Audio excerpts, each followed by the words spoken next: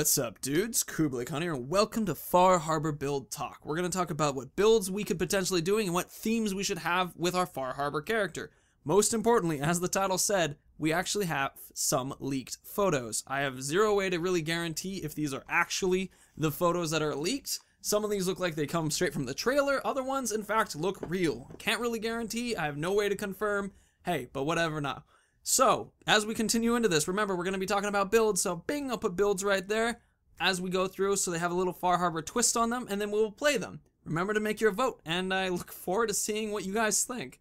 Now, let's begin. This is the immediate one from the trailer, but as you can quickly see, we can move into deeper that now we can actually look at the helmet and see a little bit more of its statistics.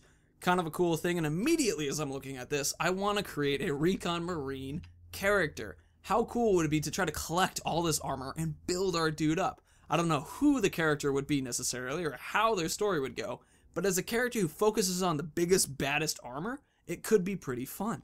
That badass helmet that he has, like the crab lobster catcher pot thing, super cool, immediately makes me think of Dark Souls, and I'm very excited to try it out. Most importantly is that Winchester lever action gun right there. Perhaps it's old reliable. Yeah, it's a new gun, a legendary variant. That's pretty sick. That extra projectile, that increased spread. Is this a shotgun? I'm not sure, but it's super cool to me. What stands out most to me, though, is that 45 to 70 ammo size. I don't really know what that is. I know what a 45 round is, but I don't know what a 45-70 is. I haven't found that in Fallout 4, so perhaps it's new. Perhaps it's something that's been there for a while. Don't know. They also have smaller sizes of these, so we can also create like a cowboy build, which is pretty exciting. I would love to have that hat, though, as a cowboy build. So it's a cowboy lobster build. Pretty cool. This immediately makes me think of the Child of Adam ghoul build. I mean, check this out. It has unlimited magazine size, and it's a radiation gun. Immediately goes in that direction, or even potentially somebody like our chemist build. With the automatic rifle shooting, Jesse could be an interesting character to bring over to Far Harbor to experiment with. If we wanted to go in the melee direction, this we had seen in the actual trailer. Now, we can get a little closer look at it. It's a slow weapon. It apparently has crazy high damage. I don't know what level that these were taken with, but that's a pretty cool weapon that kind of reminds me of the walking cane, except, you know, scary.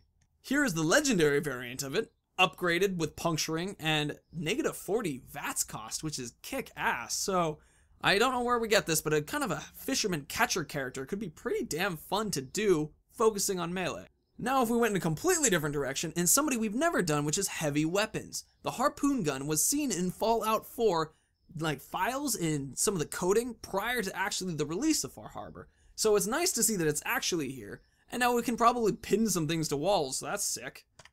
Also, a video we just had come out recently, I was trying to bowl a couple bottles down in the Beantown Brewery, could not do it. Now we got a way to make sure that we knock down every bottle and knock through the wall on the other side and probably every single leg afterwards.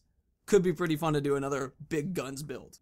Immediately when I saw this, I was excited because it's nice to see that Fallout 4 is looking to help the unarmed build players.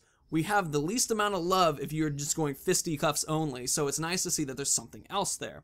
This one makes me think of those like scary, almost even Captain Hook kind of thing, but those like Night on Makeout Hill where the people are in the car, you have the hook come by the window, immediately makes me think of that.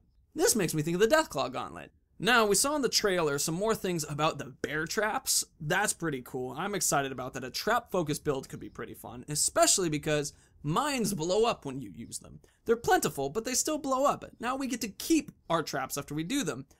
It's very heavy at weight 8, but it has a 93 range, which I think is really odd. I don't know what range means for a trap. Maybe it jumps up and like flies after the opponent. But what I really think is kind of interesting is I wonder if when it claps down, if it's actually going to cripple or capture the person that it grabs onto. And you can see that we actually build these traps in the chemistry lab. I saw this in the trailer itself too, but what really stood out to me in this particular image was the cal traps. A cal trap, oh, excuse me, it's a cal trap. A cal trap, oh, they're the little metal things that you step on. Ninjas would use them, and they would typically be poisoned. And as you can see, there's poison caltrips there. So anyway, dudes, that is what is here so far for the game. So let's cover the builds that we could potentially be doing. Some assault marine in that badass armor, which would be really fun. We could do somebody who's focusing on the lever action and wearing that weird lobster pot helmet. We can do somebody who is a meat hook slashing person. Actually, that's the pole one. Or meat hook slashing one. Either ones would be pretty cool. We had the radiation gun. That's an automatic assault thing. That one's pretty sick too. So I've included all these builds right there. Go ahead and check them out. Give me your vote. Talk to me on subreddit to say, hey, this is what we want to do and debate. I think that sounds fantastic. And thank you everyone for coming by. It was a total joy to have you here. Remember to check out this guy's Twitter to see if he has any more Fallout 4 news that are coming out, because maybe this is actual real stuff. So thanks again. You're so awesome. Leave a like if you liked what you saw. Hit the subscribe button below me if you want to see more. And of course, may the ground rise to meet your feet, the wind always be at your back, and may the sun shine warmly on your sexy, sexy face. Dudes, see you later. Bye.